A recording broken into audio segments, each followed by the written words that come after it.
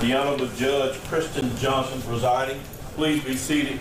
And with that, Juanita Bruce, with arms folded, was brought into court, soon waving at her family sitting nearby. Judge Johnson officially charging the 19-year-old with first-degree murder along with other offenses. Also a Class A felony of criminal intent, first-degree murder, and felony of employing a firearm with intent to commit a felony. This all stems from what police say started as a fight between Bruce and another woman. The feud, police say, ended with Bruce firing shots. The woman she was feuding with was hit in the leg as her 18-month-old daughter was shot in the chest and killed.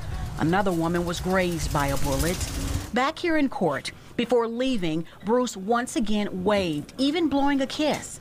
But it wasn't just the judge and her family she faced Monday. The victims' loved ones were also there. In fact, the two families came together outside the courtroom.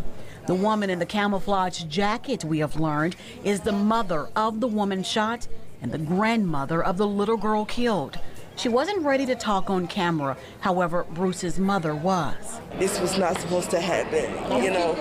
Oh, this is so sad. Oh, Lord Jesus. Well, we were talking to Lakeisha Bruce. Did you hear what one mother said to another? Take another listen. It's not supposed to happen, you know. Oh, Sadly, one moment has forever changed two families. The judge letting the teen know these are serious charges, so too are the consequences if found guilty. In fact, Judge Johnson making it clear this crime could be punishable by death. Juanita Bruce was ordered back to court next week. At 201 Poplar, Jarita Patterson, WREG News Channel 3. And today, Juanita Bruce was assigned a public defender.